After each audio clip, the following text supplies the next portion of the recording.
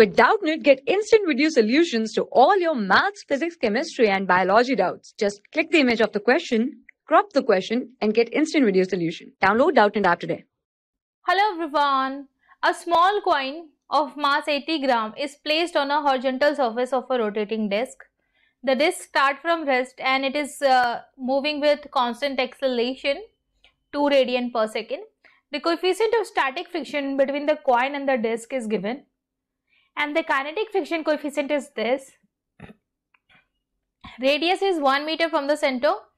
Magnitude of the resultant force on the coin exerted by the disc just before it starts slipping. So just before it starts slipping. Then limiting friction will act on the coin. And if you see, this is the coin. On this coin in vertical direction, normal reaction, and in downward direction, the weight is acting. So I will write down this. Now if you see the limiting friction that could act here, this. So if you see the mu is given, m is also given, right? You can just put the value. So it is 3 by 4 into mass is 80 gram into g. Right? This will be the force. 800 divided by 1000, it will be 8 by 10. 8 by 10, so it will be 4 by 5. So it is 3 by 5, the limiting friction. So when it will just start, just before at the verge of slipping, then the coin will experience limiting friction, right?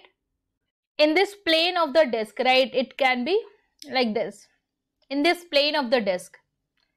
So this will be the, now if you see, the normal reaction will be acting in upward direction.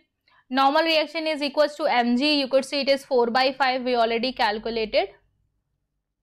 So now you can just solve it. I will write down the net reaction force under root of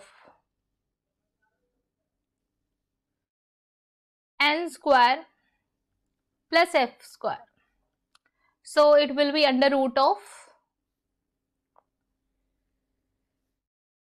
4 by 5 square is, and 3 by 5 square is 9.